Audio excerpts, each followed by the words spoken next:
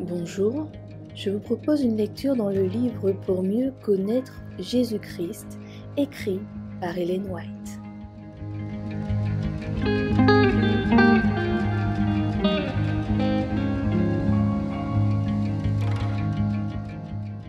Des nerfs et des muscles spirituels.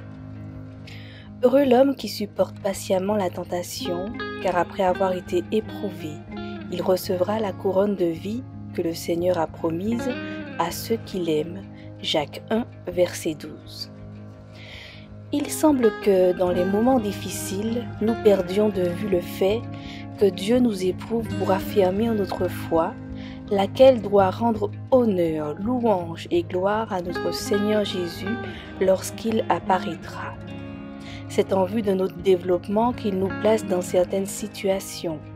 Si nous sommes inconscients de quelques-uns de nos défauts, il nous soumettra à une discipline qui nous les fera connaître afin d'en triompher. C'est sa providence qui fait varier les circonstances où nous nous trouvons.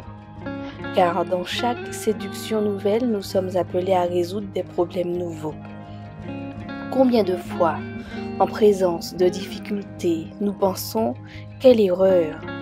Que ne suis-je resté là où j'étais auparavant ?» Mais pourquoi n'êtes-vous pas satisfait? Parce que cette nouvelle situation a mis en évidence quelques faiblesses insoupçonnées de votre caractère. Cependant, rien ne s'est révélé qui ne fût déjà en vous. C'est le contact avec les difficultés qui vous donnera spirituellement parlant des nerfs et des muscles. Vous deviendrez fort en Christ si vous supportez les épreuves permises par Dieu. Souvenez-vous que vous êtes en spectacle aux anges et aux hommes. Chaque fois que vous cédez, votre force spirituelle diminue. Cessez de vous plaindre. Déposez votre fardeau aux pieds de Jésus et ouvrez-lui votre âme.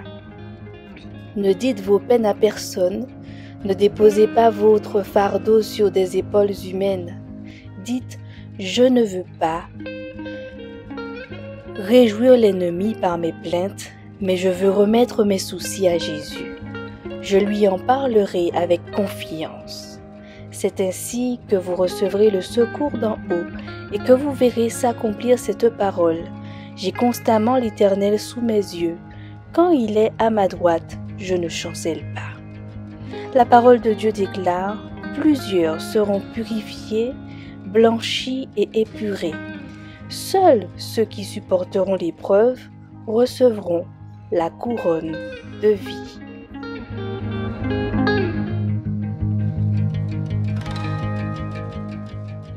Prions ensemble en ce matin. Dieu éternel, en ce matin, avec humilité, nous nous présentons devant ta face. Te remercions pour la vie que tu nous accordes, car c'est une grâce pour nous de nous réveiller, Père éternel, et de pouvoir nous reposer dans tes bras d'amour pendant toute cette journée. En ce matin, tu nous rappelles que nous devons, Père éternel, supporter patiemment la tentation, car après l'avoir supportée, tu nous as promis que nous recevrons la couronne de la vie. Aujourd'hui, nous comprenons que chaque épreuve révèle en nous un trait de caractère que nous devons corriger, un trait de caractère que tu veux nous révéler. Et nous voudrions que tu nous aides au milieu des épreuves à ne pas nous plaindre, mais à te dire que veux-tu que nous apprenions de celle-ci et surtout comment souhaites-tu, Père éternel, nous changer. Merci Seigneur éternel de travailler en chacun de nous. Merci Père éternel de continuer à nous aimer tels que nous sommes.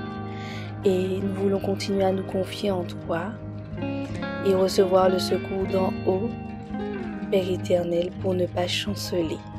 Que ton nom continue à être glorifié dans nos vies. Poursuis ton œuvre de purification en chacun de nous et que nous persévérions jusqu'à ton retour au nom de Jésus. Amen.